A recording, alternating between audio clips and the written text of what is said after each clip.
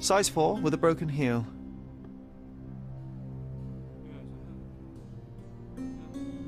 Rose D'Amour.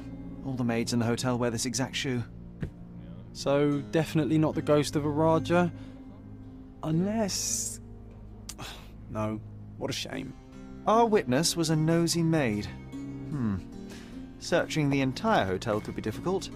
Perhaps the other maids can help us find her.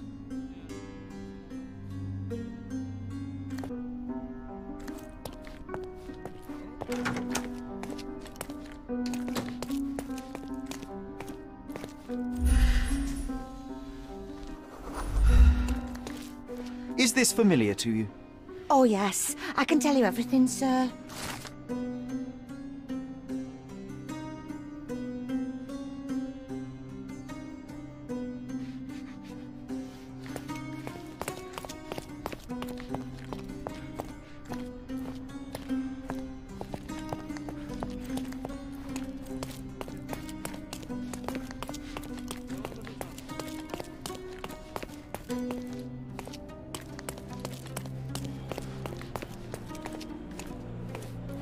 This painting looks authentic, but it's just a talented imitation.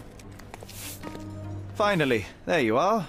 One would think a maid would be easy to find in this place. I'm sorry, sir. Do you need more towels? No. Scared the poor girl, Sherry. Did she really deserve that? We all got what we wanted. She talked. I stay silent. Oh, let's get back to the crime scene. I always love seeing you explain simple things to simpletons.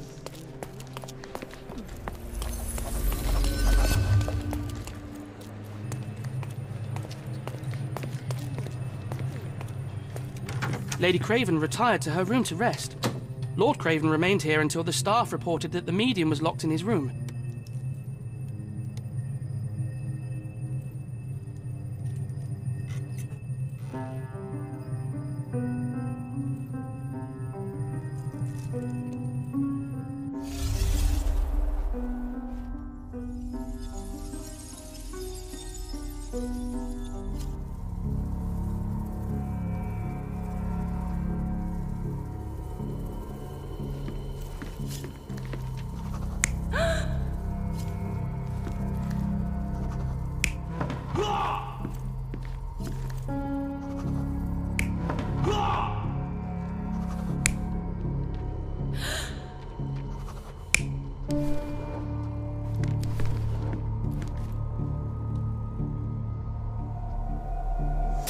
It all began when the lady screamed and pointed at the window. Lord Craven jumped up, ready to face anything, ghost or human. The medium shrank back in dismay. He was not expecting such a reaction and had to quickly hide the ghost. The lady was the only one left touching the diamond, at least until she fainted.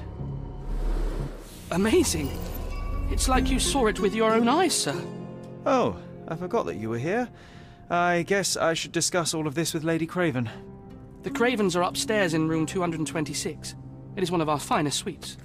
If the lady was touching a diamond, then she would have felt the ghost take it.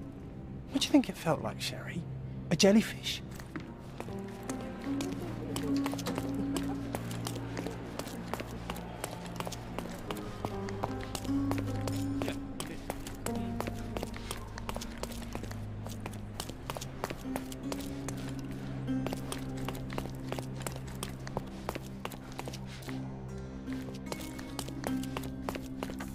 Lady Craven is not who she seems.